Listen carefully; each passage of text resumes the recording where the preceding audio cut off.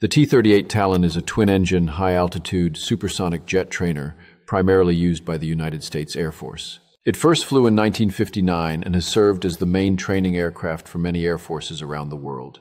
The T-38 Talon is known for its sleek design, high-speed capabilities, and agility, making it a popular choice for training fighter pilots. With a top speed of over 800 miles per hour, the T-38 Talon plays a crucial role in preparing pilots for advanced combat aircraft.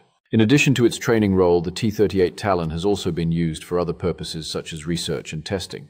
The T-38 Talon has a distinguished history with over 50 years of service and continued relevance in military aviation training.